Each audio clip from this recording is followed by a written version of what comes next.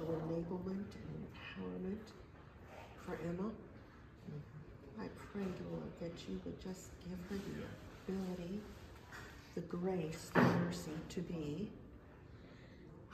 a helpmate to Caleb, to be the wife you made her to be the mother that you made her to be. Lord, you are so generous and you are so gracious and so good. Caleb is a gift to her and she is a gift to him. And Lord, she is a gift to our family. We do love her very, very much. And we thank you, Lord, that you have prepared, even before the foundation of the earth, you prepared that these two young people would come together and would serve you together. In Jesus' name we pray. Amen.